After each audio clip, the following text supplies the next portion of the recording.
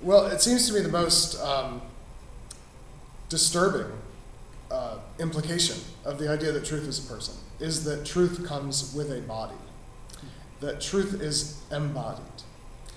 And this wars against a major stream of Western thought, which sees truth as an abstraction from the embodied world, or as something that sort of floats free of bodies, of place, of time.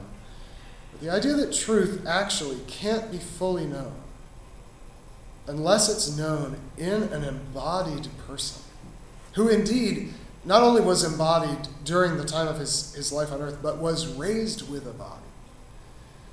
That is a scandalous idea for most of human philosophy. So what do we make of that? Well, it also implies that truth requires relationship, because bodies don't come into being without intimate relationship, without love, and the expression, the embodied expression of love. Without that, you don't have a body. So can it be that truth is much more intimately linked with embodiment, with love, than we have tended to think?